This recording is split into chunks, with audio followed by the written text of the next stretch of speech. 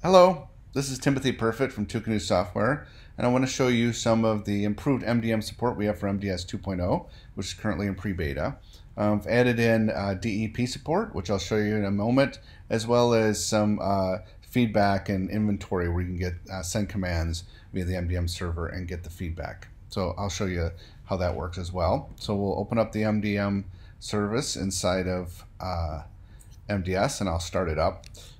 It's powered by micro MDM, so that starts up the micro MDM server, which is now running. It goes out and it queries our DEP server, so I've already put the DEP token in. It allows me to talk to that. And you can see I have 3 devices here registered in the DEP service. They were purchased we registered for the DEP program through business.apple.com, and we've purchased 3 Macs. It's a new Mac Mini, MacBook Pro, and a MacBook Air. So those are in DEP. They've never been, I wiped it clean, and so they've never been used. So these are fresh machines that are put up there. So in order to enroll these machines, I could just install the profile manually.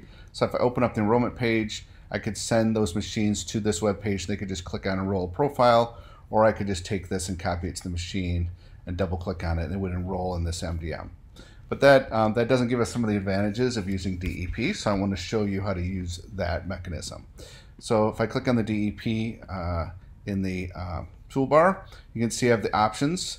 We have the profile name, which is the identifier. The support phone number and email address will show to the user when they're going into allowing for remote management. The URL for our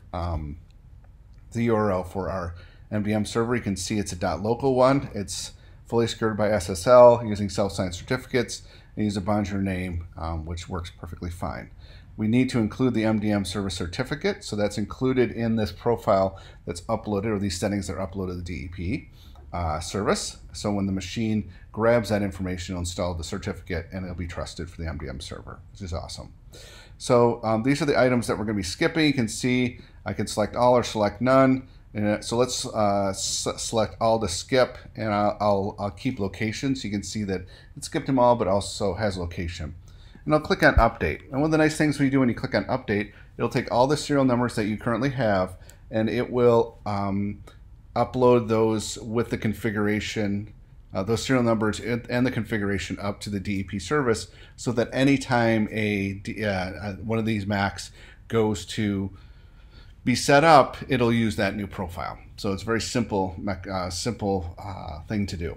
I've also created a VM here that is the MacBook Air, one of those devices. So I'll just start it up. This is a fresh install, so it should recognize DEP and start to configure itself. All right, so now we've started configuration. Remote management requires you to go through this first couple of screens, so I'll select the United States, and the keyboard is US. And then now we have remote management, and if I click on learn about more remote management, it has that details that we entered in. And then I'll click on continue, and it'll contact our MDM server, and you can see that it skipped all of the configuration. It does force us to complete our computer count since we haven't done that yet.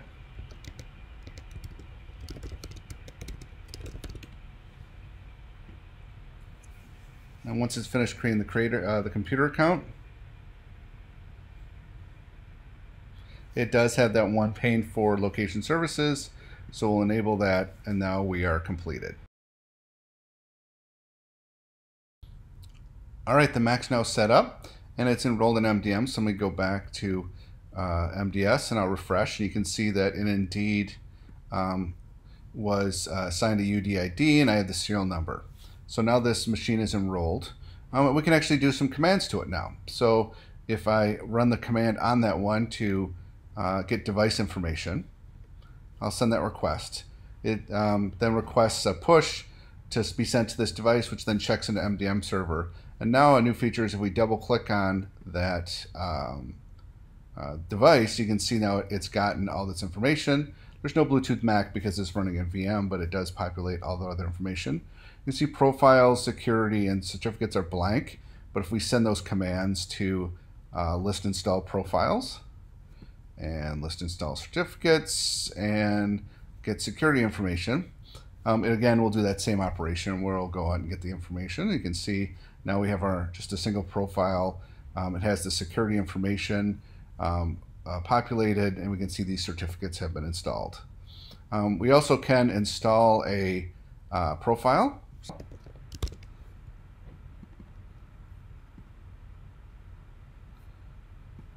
And now if I go over to the VM and I look at that machine, we should see that that profile has been installed. Yep, there's the Nomad profile. And now if I go in and I update the list install profiles, you can see that under profiles, I now have the Nomad sample configuration profile installed. We can also have commands like if we wanted to shut down or restart the device. So I'll just shut down that machine, and you can see that the Mac turns off. So that's fully enrolled with DEP, as well as being able to send MDM commands and get some feedback on what's installed on there.